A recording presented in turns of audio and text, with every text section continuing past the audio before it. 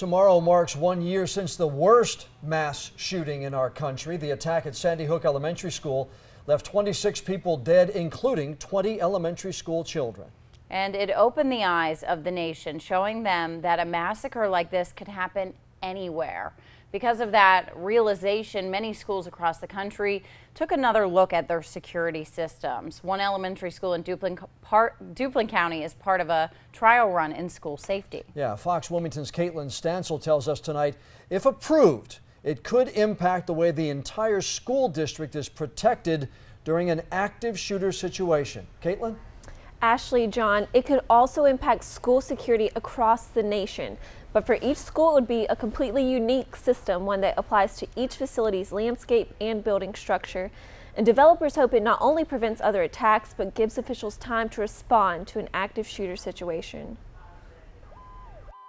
The shooting at Sandy Hook Elementary opened the eyes of the nation, showing them that even our elementary schools are vulnerable to attacks. The school is in lockdown. And when it comes to a shooter getting into our schools, time is the one thing any school resource officer wants on their side. The whole concept is delay the shooter, to keep the shooter on the outside the best we can. And that's just what a new security system at Wallace Elementary is designed to do. Give the administration the time it needs to take a shooter down. Time is against us, so that's what we're trying to push for. The more time we have, the more response we can from internal and external.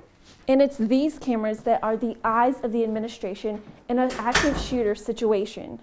But this security system also adds new locks to the building, mesh linings in windows and doors, and a more visible presence by the sheriff's office. The school resource officer is just one man. It takes the whole school to protect the school. And Captain Tim Jones hopes Wallace Elementary can become a model for school safety across the nation.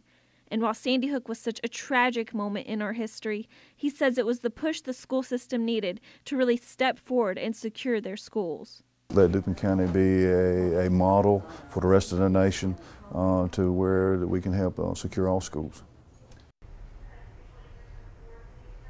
Now, this security system is just a trial run, and officials with the Duplin County school system plan to vote next month to put this system within each of its 16 schools.